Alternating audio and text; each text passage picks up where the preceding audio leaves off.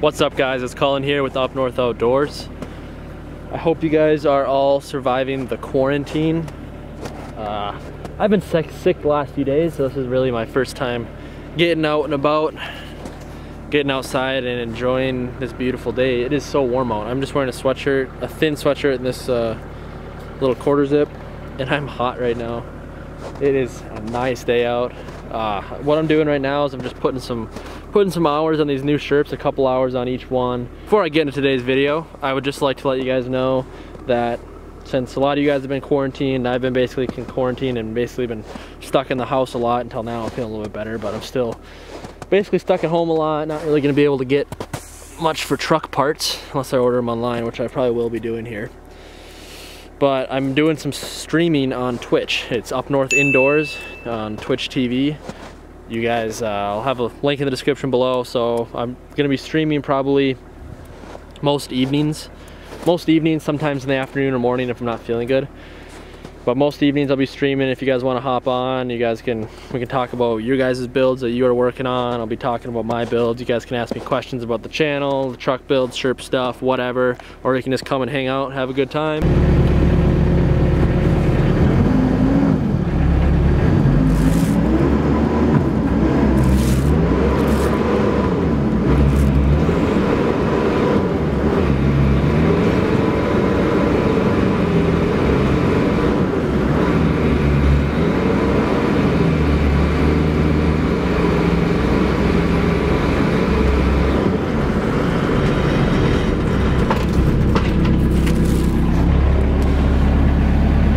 Shift's good. So basically what I'm doing is I'm going to be working these clutches pretty hard because sometimes they're not adjusted quite right out of the factory. So I'm going to be putting about 2 hours on it, test out these clutches, and if they end up pulling one way or the other or not as tight as they should be, I'm going to put down some notes, give it to our mechanic so then he can adjust them right before we send them off to our customers.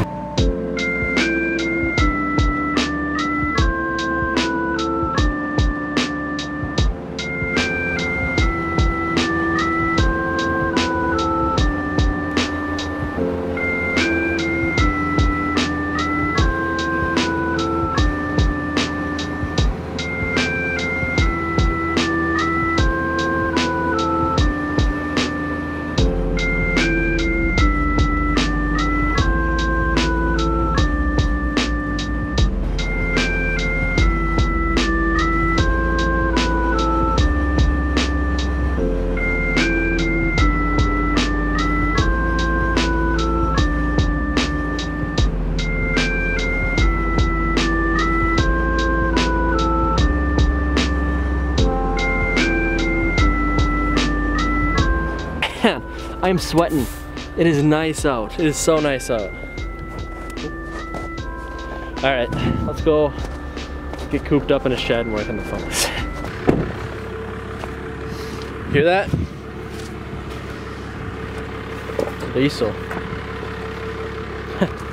So I actually didn't get the cold start for once on camera because I didn't think it was gonna start. I threw the other battery that I cannibalized and put in the Jeep. I threw it back in the Ford, and it wasn't gonna start. I'm like, you know what? Let's try throwing this little battery pack on it that I did that sponsor video on a couple videos back. And I didn't expect it to start, so I didn't take the camera out. She fired right up.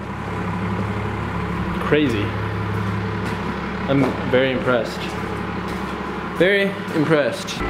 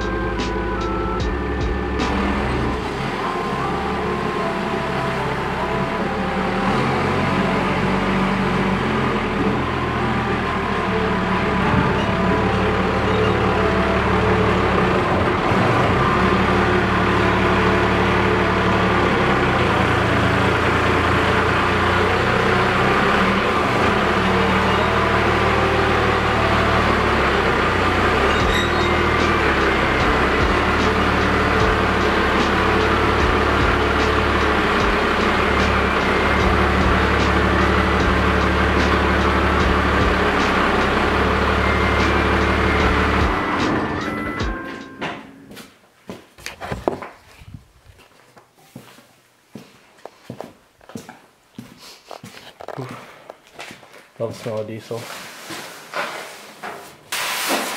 Definitely gonna need some work, but it has no rust, like at all. Even the inside of the bed. I mean, it's pretty beat up in the bottom, but I'd probably throw a mat down in here when I'm done with it anyway. But it's pretty pristine, not gonna lie. Oh, I got some mud on it. That's what I hate about springtime here, is we get so much snow, and then we just get these warm days and it melts so quick that the ground just turns into soup everywhere. That's why we finally actually paved the driveway back at my parents' house. They paved it just because it would turn into a mud run every spring, and it'd get bad.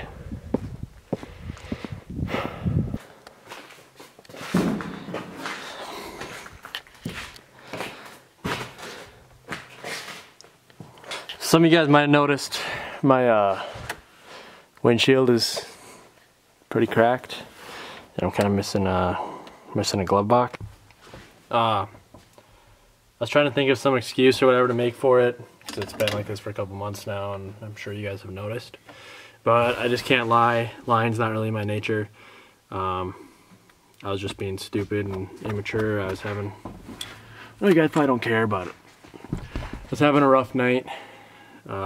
Missing my best friend that took his life last summer, and I was just having a really rough night, and I was mad, and I threw my plastic shifter knob because I was sitting in my truck, and I didn't think it would, but it cracked my windshield. And then after my windshield's already cracked, I just didn't really care at that point, and cracked a little bit more. So that's why my windshield is cracked. It was dumb. I definitely regret it now. Yeah, I just wanted to explain that, so I'm not trying to hide the windshield, the broken windshield with my camera anymore. But on a happy note, if you guys haven't seen the other video already, I got the gauges mounted finally that have been sitting in here forever. I finally got them mounted and wired up good enough for now. So those work. I can actually see my exhaust temp gauge now and my pressure and everything like that. So I don't have to worry about melting down my motor, or at least I can watch it melt down. Sorry about the noise, the heater should shut off soon. But we got these, I don't know the exact name for them, but we have them here in the SHERP farm, and we use them on the pipeline too, the welders did. But man, these are my new favorite thing to use to work on my truck. Because you can raise them up, you got this whole platform that you can stand and walk on. Instead of a ladder, you're not just stuck in one spot. You can walk around, and boom, I can actually work on my motor without having to stand on the tire, or just on like a chair or a step ladder or something that I have to move every single time I want to get to a different position. Definitely worth the money if you got a lifted truck.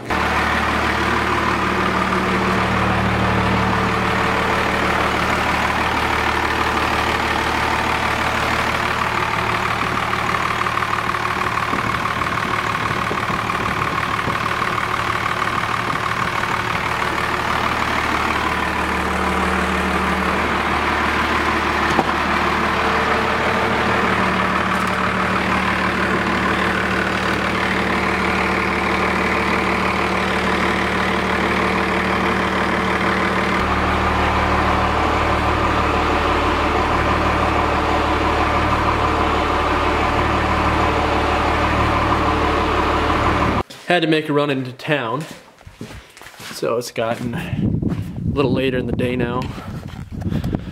Oh, it looks good to have a bed on this truck again, even though it's not even sitting on here quite right, but still just makes me happy.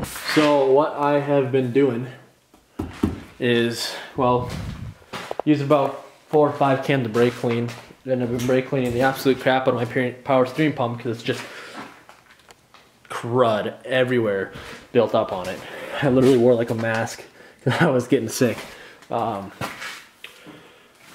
then I started up my truck, and now it's not leaking. So I'm gonna turn it and max it out and hold it there for a few seconds. Do the same thing other way and really work this pump. and see if I can spot where this thing has been leaking from, because it definitely has been leaking to the point where usually I'd have to fill it up with power steering fluid every single day before I drove it. So it was leaking bad, obviously. And but now today when I drove it in here, it didn't leak out. It was still full. I don't know.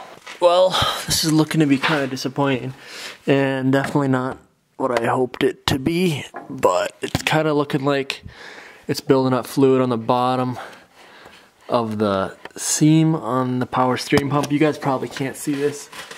Try to shove you guys up there, but it looks like it's from what I can tell, it's not leaking much, but it's just a little wet down there. Let me stick my finger on that.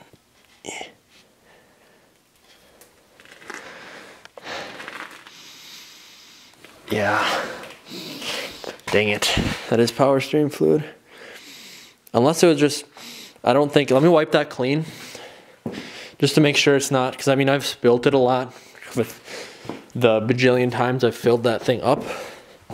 I'm pretty sure I hit that spot with brake clean, but let me wipe it off with a paper towel and spray it and get it dry in that spot. And then I'm gonna fire it up and I'm gonna work that pump again. And if it's wet there again, then yeah.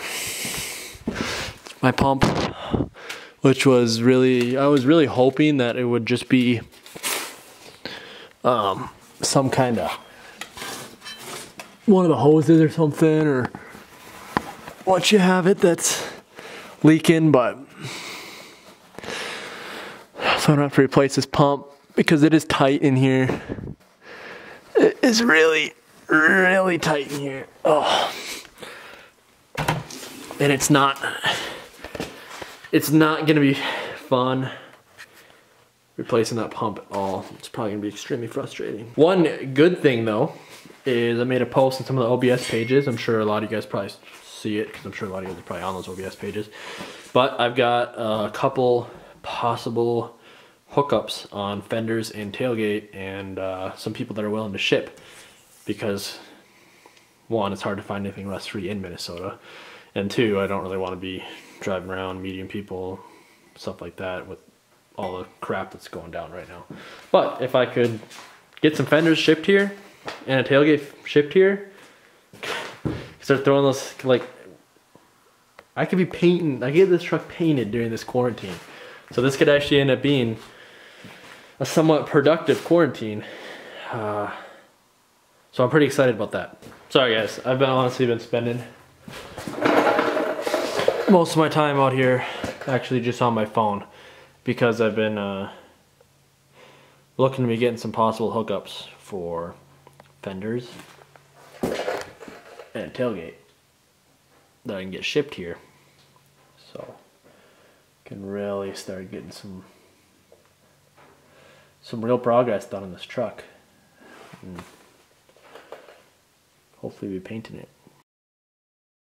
This is a really bad idea.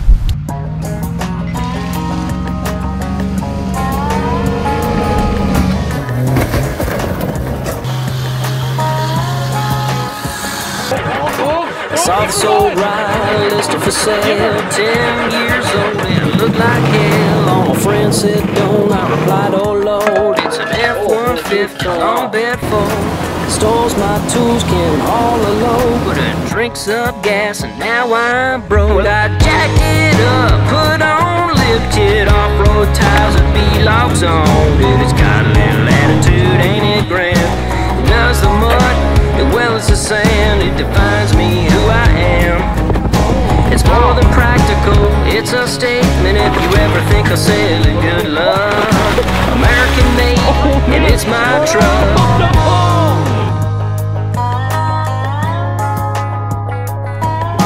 Before I was just another guy, look at me now, I'm way up high. Might look like I have it just for show, cause it'll dust up any dirt road. I jacked it up, put on lifted off-road tires with B-locks on it. It's got a little attitude, ain't it grand?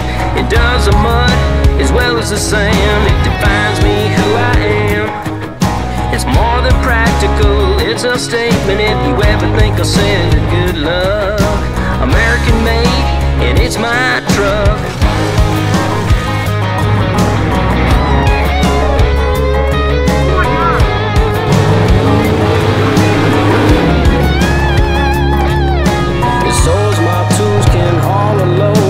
Drinks up gas and now I'm broke. Well, I jacked it up, put on lift kit, off-road tires and bead locks on.